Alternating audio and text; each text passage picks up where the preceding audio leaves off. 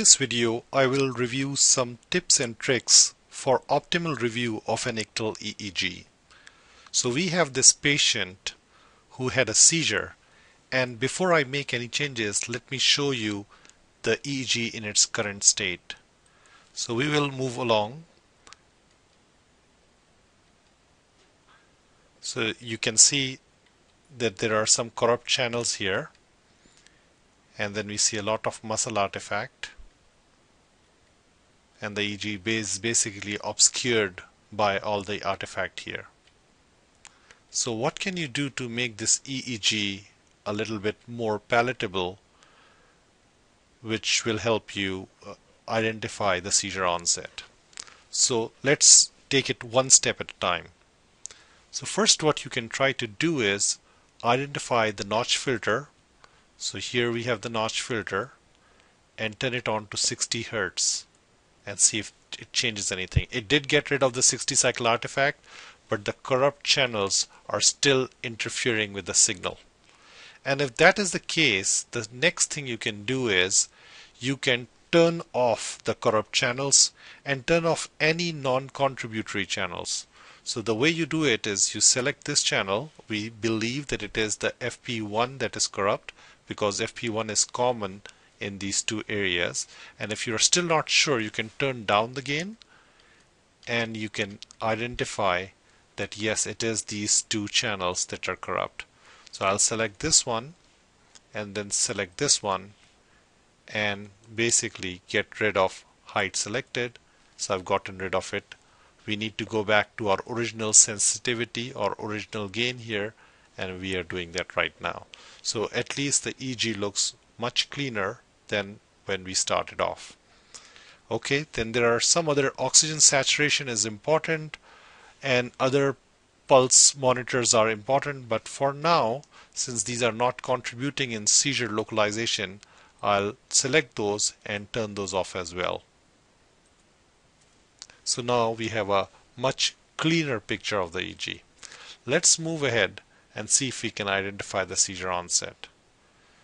So the first thing we see is we see a run of little sharps here, and as we move along in the EEG, at least the onset is clear. So we can see that the odd channels are recording from the left side of the brain. As you can see it here, the even numbers, or the channels that end with an even number, are recording from the right side. And if you look carefully, you can see that the seizure is starting from the left side. So the first 6 seconds does help us to say that the seizure onset is from the left temporal and left parasagittal head region. It is a rhythmic theta activity with superimposed fast frequencies. You should also keep an eye on the ECG electrode to look for any arrhythmias or tachycardia. But when we move ahead with one page, this channel, this page and this epoch is just filled with muscle artifact. So what you can do is, first you can try playing, this might be the best montage, but you can try a few other montages. So if you go in montages, I try using a referential montage, and the way I have set it is all the odd numbers are on the top half of this page and the even numbers are on the lower half of the page, so you can see a difference between the left hemisphere and the right hemisphere. So you're using an average reference montage, and again, if you look carefully, you are able to identify that the seizure onset is from the left hemisphere, but the right hemisphere catches up pretty soon. We can try one more montage. This is more of a coronal montage, and let's see what happens with this one. Again, there is interference from this channel that we will turn off, and you can identify these sharp waves in T3, which is mid-temporal, and you can see T9 and P9 involvement, which is basically subtemporal contacts.